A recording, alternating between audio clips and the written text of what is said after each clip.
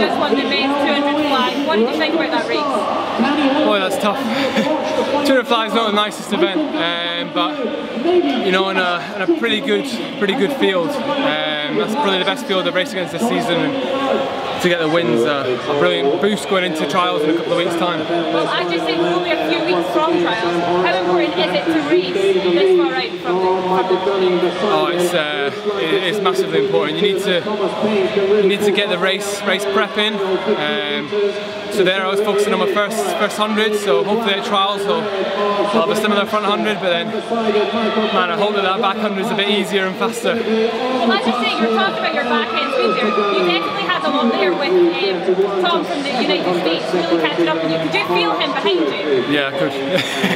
There's no way I was going to let him pass, not with my granny up watching me this afternoon, so yeah, I'm really glad I got the win, and to hold off one of the best in the world, that's it means I can get in there and battle with the best in the world. You definitely can, Cameron. Thank you very much and well done. Thank you very much.